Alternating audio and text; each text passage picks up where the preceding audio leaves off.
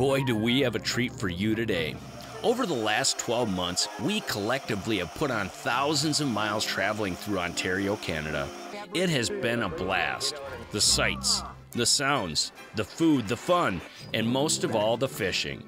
This province is blessed with approximately 250,000 lakes, and they all have a special story. Here are some of our favorite moments from our adventures into the Canadian wild. There we go, big one, big one.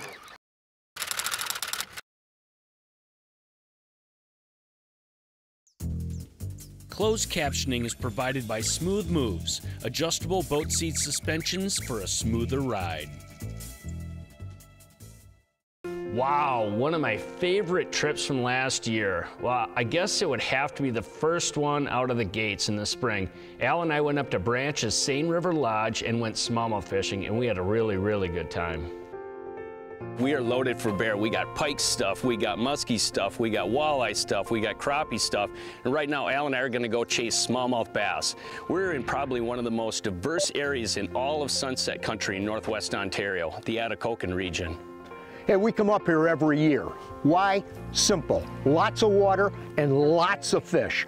All kinds of fish. And every year we pick a couple new lakes that we haven't been on just to explore. We're on one of those bodies of water right now. We're at Branch's Seine River Lodge, obviously on the Seine River. It's got all kinds of fish in it. And when I called in the other day to talk to Lori and her husband to find out what's the water temperature, what's the bite looking like, she says, boy, oh boy, we're really catching a lot of smallmouth. My ears perked up like this. I said, smallmouth? You know, we're going to do a television show. You want us to talk a little bit about the smallmouth? She says, oh, please do. There's more interest in smallmouth fishing up here than ever before. That's right up our alley. Put the boat in, Dano.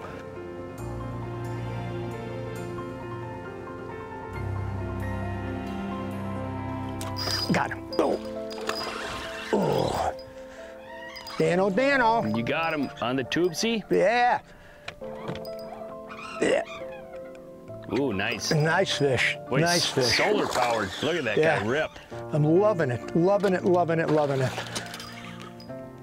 You know, that tube, that's one of the baits that smallmouth fishermen gotta have all the time. In fact, it's probably the most universal producing soft bait for smallmouth all year long.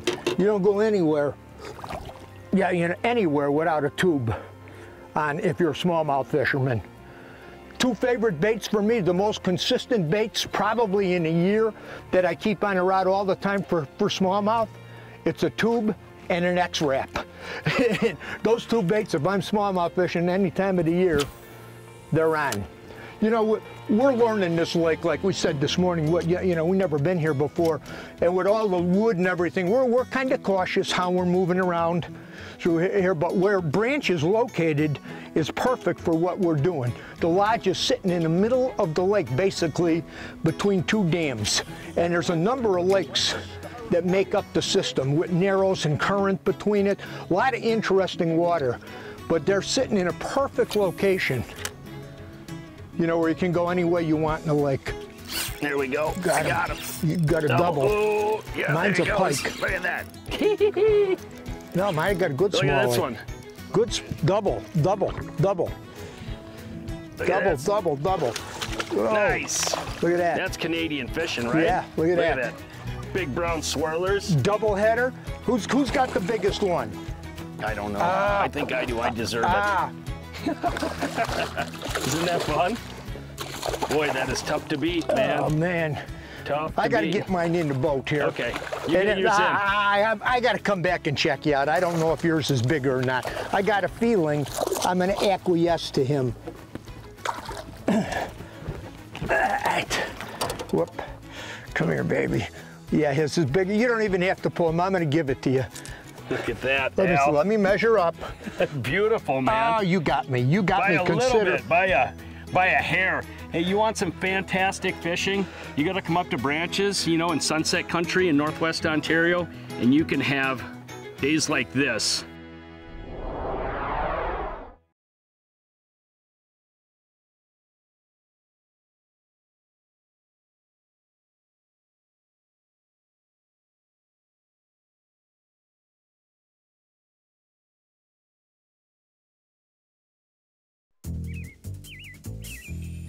This segment is brought to you by Northwest Ontario. There's no place like this. So what trip to Canada really sticks out in my mind from last year? Gosh, we did so many cool things up there, but the one that really sticks out has to be the trip that Jim and I did to Peralt Lake at Manitowoc Lodge. Manitowoc Lodge is only a hop, skip, and a jump across the Canadian border north of Minnesota. Peralt Lake has almost 50 miles of shoreline, and this pristine lodge is located right in the middle. This offers you great accessibility to any part of the lake. And when you're at Manitowoc Lodge, it's not what I consider roughing it. The hosts, Steve, Christine, and Jeremiah, they're your friends. The grounds are manicured, the lodge is immaculate, and your accommodations are beautifully maintained log cabins. Manitowoc Lodge is what a Canadian fishing experience is about. Let's fish. Got him? I do, yeah. I don't know if it's a pike or a walleye. Let's see. I think it's a big walleye. Oh yeah, big walleye, Jim. Wow. Nice. That's a good one, Jer. Yeah, for sure. Wow. Look at that. Absolutely. There we go. Got him. There you go. Nice. Sweet. That's a good fish. Let's just set him down for a sec here, Jimmy. That's what we were saying is these deep structures, what's so nice about it with your electronics, you can drive around really quickly to find the fish. Don't fish where there are none, you know. That's what I mean. You pull up on the spot. We pulled up on it in a minute, caught him, and you can see there's a bunch more down here. Oh, look at that, huh? Awesome Canadian walleye. Man, that's the beauty about coming up here is there's so many quality fish just like that. And like Jim said, you know, we've been just driving around, spending a lot of time looking, not fishing anywhere too long, but more just what does it look like and looking at the layers. What's the shallow stuff look like? And then these walleyes now are out in that 15 to 25. Boom, jig and wrap. Get her back. Oh, nice walleye. See you, dude. You know, when we're initially trying to find fish like this, what you have to do is also your fishing technique. And actually, we use a couple of different like search and destroy techniques, presentations. Jigging wrap is one. It's really highly efficient to cover a lot of depth. We each have one rod out. We drive around that deep stuff. Oh, there's one. You just quick throw it out, and the fish are going to let you know right away if they're there. It's pretty awesome. And I think this is a really huge walleye. Huge, huge, huge one. Like this thing is enormous. Big, holy mackerel. This is just huge. That net is too small. I got a bigger one up here. Do you? What? Yeah, I got a bigger net right here for you, buddy. I can get him in this net. No, he'll flop out. No, Jer. Okay, look at that. We're out to 3 nets.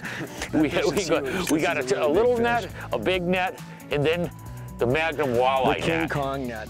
I'm really pretty impressed about the Manitowoc Waldos. Based on what we've been seeing, that is a... Holy cow, wow, and it just popped off. Look at the size of that. Wow, is this thing huge.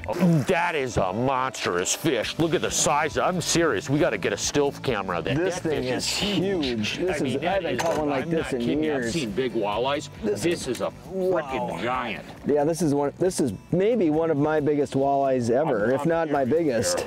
This might be my biggest walleye that I've ever caught. Yeah, it really is. That is huge. That is a huge walleye. Wow, look at the size of that thing. It's heavy. Big, heavy, giant. How do you like that? Never been to the lake before. Drive around, look at some different layers of habitat. Like our second spot, catch this. I'd say Northwest Ontario and Manitowoc Lodge is a good place to fish for walleye.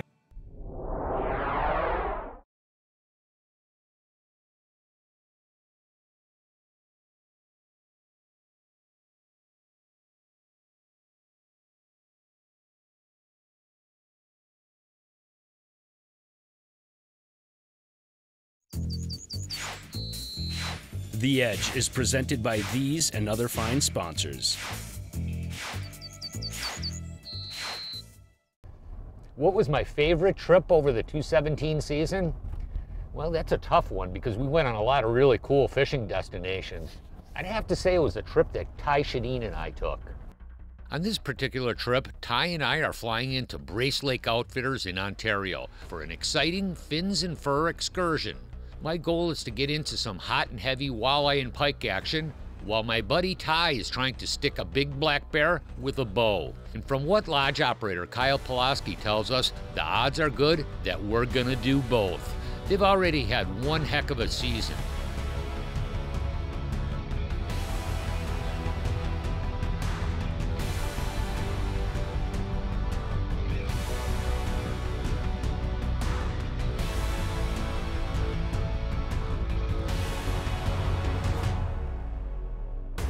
Brace Lake is one of those remarkable waters where multi-species action comes quick and easy. Many of the pike were in big weed beds, and the walleyes, they're virtually everywhere. And portable electronics cuts the search down quickly. Definitely a fun morning, gorgeous scenery, and a bend in the rod. Boy, look at them right there. I can see a whole bunch of them on the depth finder. That's one thing when you come to these Canadian lakes, you got to really come prepared, you know what I mean, somewhat streamlined, you know, because you just don't have that much room to bring all your gear on the plane. So when you're preparing for walleyes, pike, or bass, you got to be rigged in a way that you can catch a variety of different fish, whether they be deep or shallow. Right now I'm actually sort of just popping jigging wraps out in deeper water. We're in 22 foot of water. But when you look over to my right here, I actually have some type of a shallow water presentations, crankbait, a little shad dancer. I got a jig presentation, big bite with a VMC moon eye jig that's really efficient for covering shallower water situations. But right now I'm on a little frenzy of a deeper water bite, 22 foot of water off a sunken hump, and there's just oodles and oodles of walleyes like this. And you can catch them, you know, a couple of different ways. The jigging wrap is just so efficient. I can also catch them on that big bite,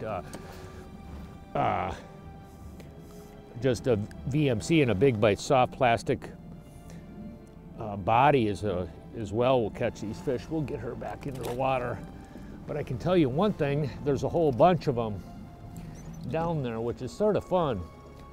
It's one thing that's really probably one of the most important pieces of equipment you bring up on a trip like this is a depth finder. This is actually my Helix 5 that I actually use for ice fishing, and I just have a transducer bracket. But the biggest thing, it has a zero lines card in it, which what it does, it has a map of every lake in North America. Even though this lake does not have a really refined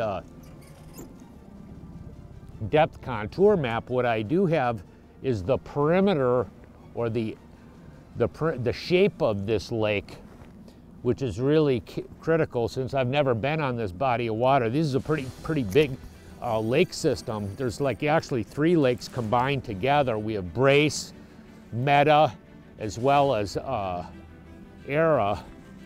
So it's actually a pretty good sized system. But I tell you one thing, there are more walleyes in this lake than you'd imagine. And just the average size fish is just amazing. I mean, fish after fish like this. Come here, buddy. Okay, we'll give you a quick scoop. Come here. There we go. You can see how I had that guy hooked. Really deftly. Just a jigging wrap. Perch colored, yellow perch. One of the hottest bait presentations. But as I was saying, this hummingbird Helix, what's really so nice about this is being able to save coordinates. I drive around a big underwater structure like this and I'm just dropping coordinates all the time wherever I see fish, marking out sort of the shape and the contour of an underwater structure so you know how it's shaped. And that's what's really key to finding fish, you know what I mean? Because most of the time the fish are sitting in pretty specific locations, like right there. There's a whole bunch of them right there. And once you identify where those fish are at, it doesn't take long to get bites from them. Oop. Oh, that's what I mean, sight fishing like that. See, as soon as I see them, if I held the boat on this spot, I'd get a fish just about every drop. Come here, buddy. And I tell you one thing, if you were in the mood for shore lunch, which I sort of am, I'd like to box up a couple of those guys.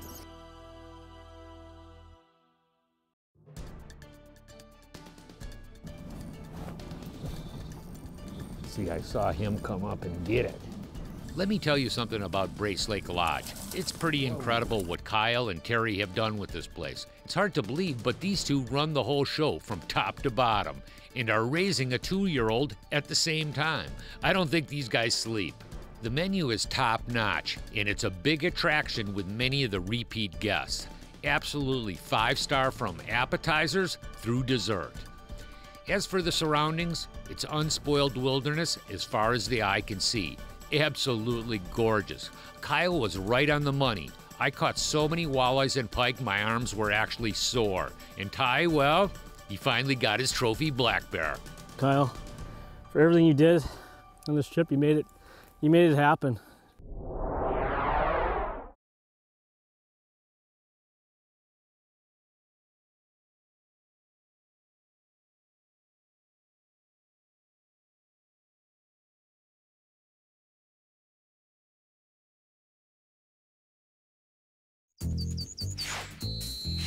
The Edge is presented by these and other fine sponsors.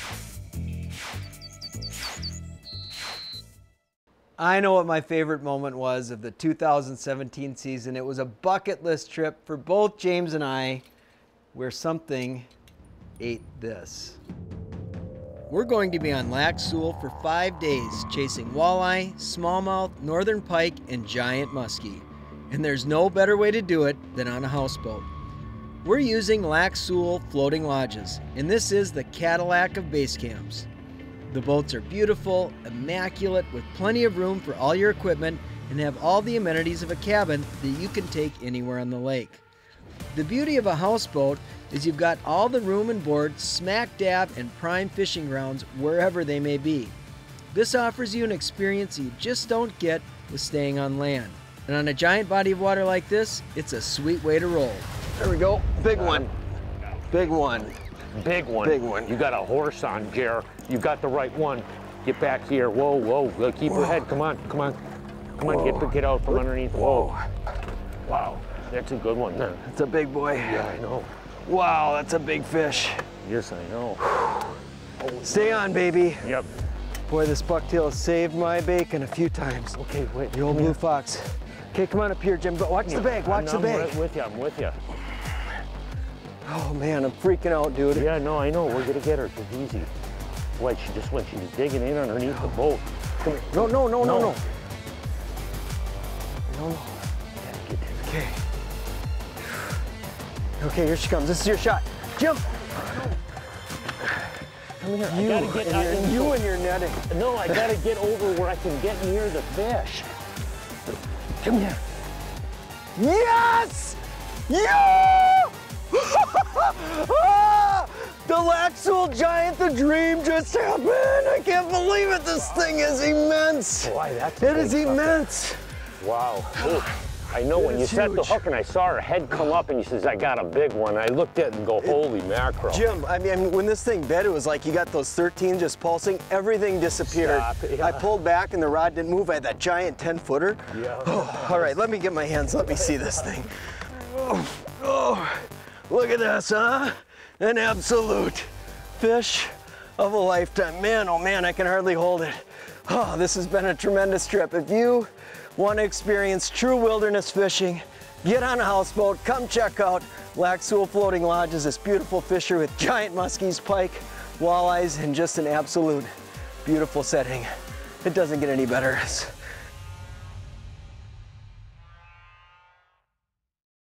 You know, I've been in small family-run businesses pretty much my entire career. And there's times that business decisions and my faith got a little bit challenged. Is this in line with God's word, or can we maybe avoid it? Well, in a current article in Believer's Voice of Victory, I found this interesting, particularly if you're in business or thinking about being in business. Just listen up. Here is something worth remembering. Christianity was never meant to be dictated. It was meant to be demonstrated. Your job becomes your pulpit, your performance becomes your platform, and the marketplace becomes your parish. Jesus said it like this: let your light shine before men that they may see your good works and glorify your Father in heaven. That is why I wrote Faith in the Marketplace. So many believers have seen their Christianity as separate from their job or business, something for only Sunday morning. And many have a difficult time reconciling their Christian faith with their desire for profit and business success. Let me assure you, the two were never meant to be separated. A great illustration of this is a testimony I read about David M. Brown, the former CEO and president of LensCrafters, which he also co-founded. While growing up in church, Brown somehow received the belief that faith and business did not mix. He fell into the habit of applying one ethical system in his personal life and a completely different ethical system at work. But through an intimate encounter with the Lord, Brown began to realize that there might be a way to bridge the two worlds after all. Brown bridged those two worlds by bringing the servant leadership model of Jesus to his management at LensCrafters. After changing his leadership style and eventually the culture of the entire company, the company's phenomenal business success over the next 10 years speaks for itself. Company revenues grew to $2 billion. The number of company stores grew from 50 to 1,200. The company was considered the most profitable retailer at the time, with close to a 20% profit margin. The last 7 years of growth were funded by cash flow and no debt. And LensCrafter was the first for-profit company to receive the Volunteer Action Award from the White House for its Gifts of Sight program. I really was blessed by that. Remember, I've been in business all my life. You can be a business person and be successful by doing things in line with God's Word. I know a lot of people that are highly successful in business and don't even know God's Word. Why is that?